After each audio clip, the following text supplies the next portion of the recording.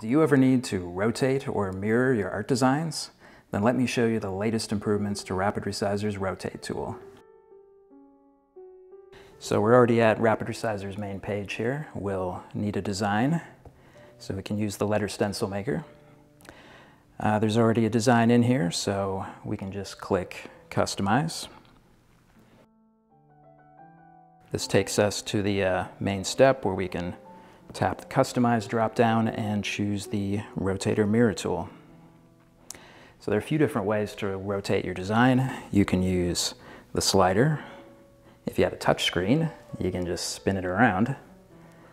If you need to rotate precisely, you can use the buttons. So if you needed to rotate 45 degrees, tap 15 3 times. If you need to make fine adjustments, there are buttons for a fraction of a degree. Now, if you need to mirror your design for transferring it to the project, you can use the mirror button or mirror vertically with the flip button. And once your design's all set, you can click Apply. That takes us back to the main step here. One thing, if you realize you need to adjust a little bit further, you can just tap the browser's back button. It remembers the settings you had, fine-tune it, and then click Apply again.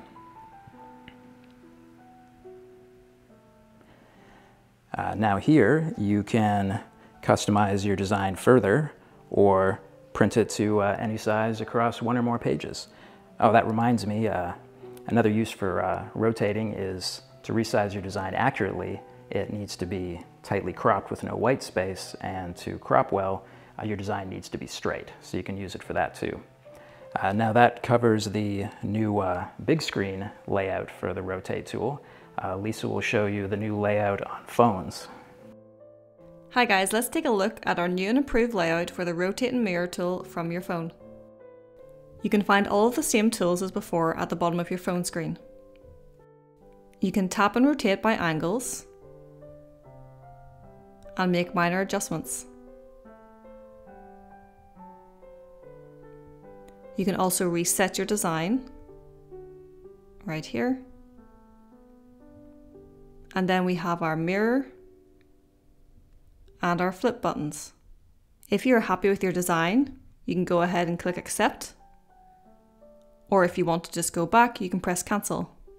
Another way that you're able to rotate is just by simply touching your phone screen until you find the angle that you like. Once you're happy with your design, you can tap Accept, and you'll be taken to our Customize and Resize stage where you can print your design to any size that you like. And that's everything for today's tutorial. I hope that you enjoy our new improvements to the Rotate and Mirror tool.